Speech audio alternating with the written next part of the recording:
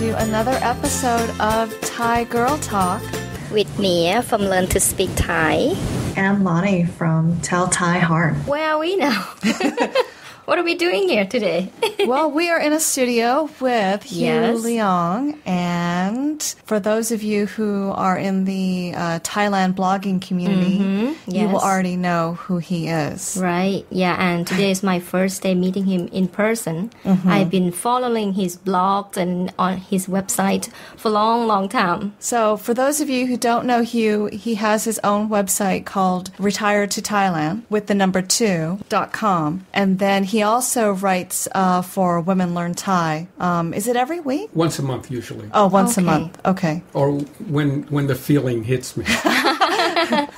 I don't know how many people know about you in regards to how long have you been in Thailand? I first came to Thailand in 1969. I haven't lived here all that time, but altogether I would say probably about 15 years living in Thailand. Wow. But in 1969 I came as a Peace Corps volunteer, and I taught in Chiang Mai at the Uparat Wityalai School. But I stayed here 3 years, and I went home, got a master's degree in teaching English to speakers of other languages, and came back and taught at the Royal Thai Naval Academy and then later at Chiang Mai University. After that, I was the director of AUA Chiang Mai. When my children were little, I wasn't making enough money to support them on the AUA salary, so we left, eventually ending up in Seattle, Washington, and stayed there for the next 20 years. Wow. Changed careers. I became a computer consultant. Then I did have enough money to raise my kids. When it came time to retire, I started thinking back on Thailand. And that's what brought us back. Yeah, that's interesting. Okay. Let's go back to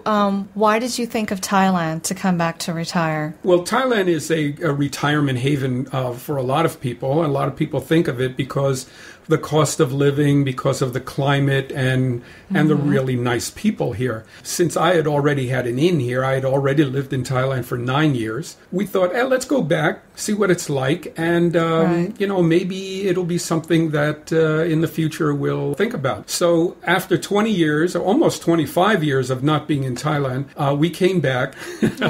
So after being back the next year, and then we came back and lived in Thailand for what I call a staggered retirement or a trial retirement.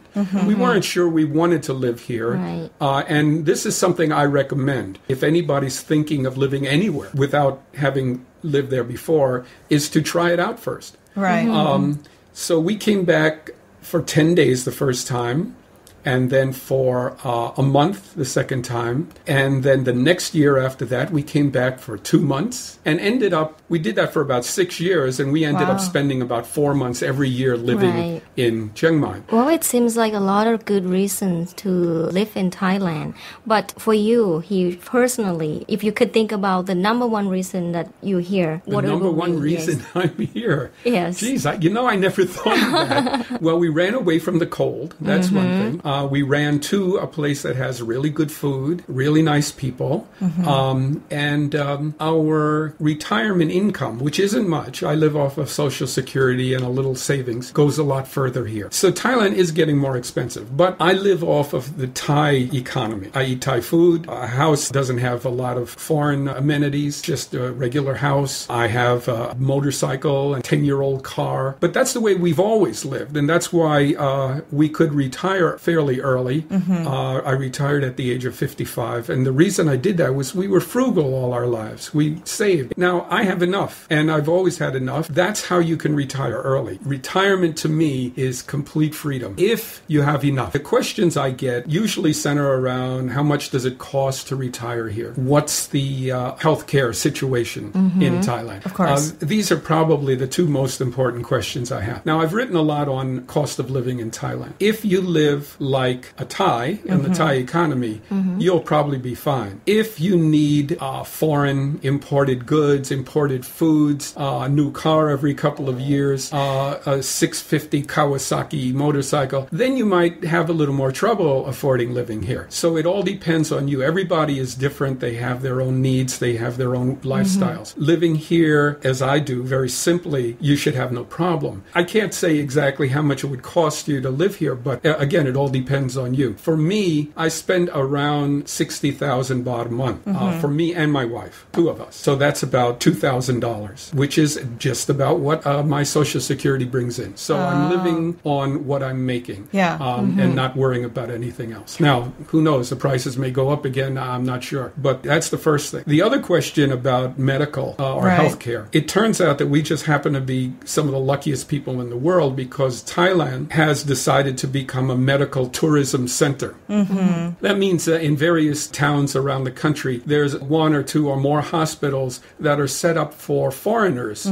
to be treated. What we do is we use the Chiang Mai Ram Hospital, which is considered the best hospital here, the most expensive. We do what everyone should do about their health. Number one is we take care of our health before we get sick. Thailand is a great place for eating fresh foods, not eating too much, not getting too much overweight, taking care of your health in that way. It's also a good place for outdoor activities, walking or running or climbing mountains, or if you're down south, swimming and, sailboarding. And there's so many things to do that will keep you healthy. The second part of being healthy is preventive care. And so we get a checkup at the hospital every year. And the checkups here are very, very thorough. For a checkup, the cost of a really, really good checkup, I mean, we're talking about all kinds of blood tests, ultrasounds, and all the things that you could possibly think of, is probably less than the cost of a meal at a fancy restaurant in America. The cost of a checkup is really, really well worth it. And then if anything goes wrong, they have well-trained doctors here, a lot of them foreign trained, America or Europe, as well as nurses, and most of them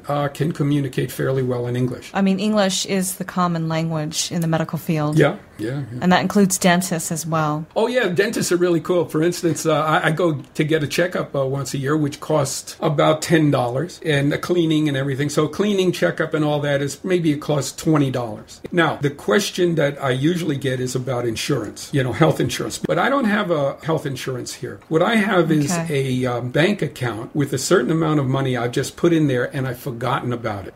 The way I determine how much money I put into the bank was how much it cost to get a heart bypass operation. Just in case if it happened. Right, I don't it's think about it as would. bad as it could get, right? Now, if I eat well and do the exercises, I won't have to do. And if I don't sit down and drink beer all day, I probably won't have to do that.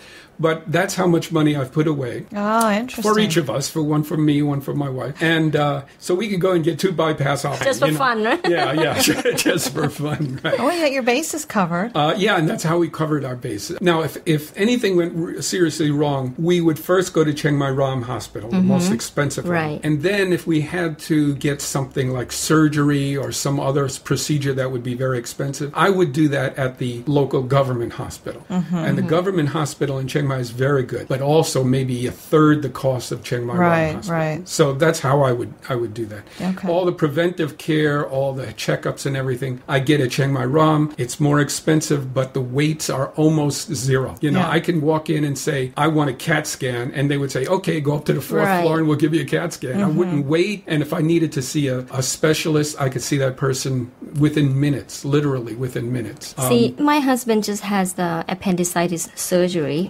2 months ago. Of course, we live in Thailand, but we didn't have the health insurance. But we went to the best hospital, Chiang Mai Ram, and it's cost around 60,000 baht, which is $2,000. Right. Just in case the listener have an idea how much it costs. That's a big surgery, for appendicitis, and then just $2,000. Yeah, and the thing is that service is also very, very good. Yeah. In fact, well, did you talk about this on your blog here? I've written a number of times about medical care, especially the annual checkup. My blog has if you do a search on annual checkup, you'll find that. Right. Okay, that's good. Well, speaking of misconceptions, what do you feel like are the most common ones about retiring in Thailand? There are two. I thought about this question. There are two misconceptions. One is that Thailand is a third world country. It's backward. And the second misconception is Thailand is a paradise.